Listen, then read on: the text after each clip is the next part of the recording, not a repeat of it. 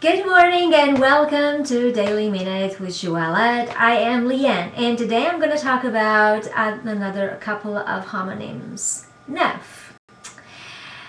The first one is neuf as in number 9 and the second one is neuf as in new, the adjective new.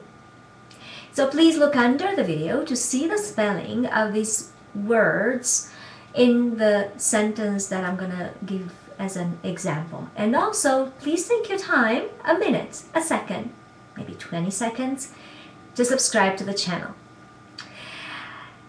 Il a 9 pantalons neufs.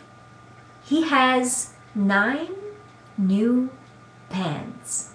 Il a 9 pantalons neufs. Now it is your turn to post a video response with a question or a comment, and better yet with some other examples of homonyms or words that are pretty tricky either to pronounce or to spell or just to remember.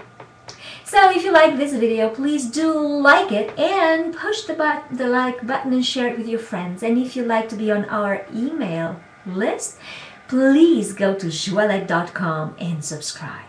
Merci beaucoup et à demain!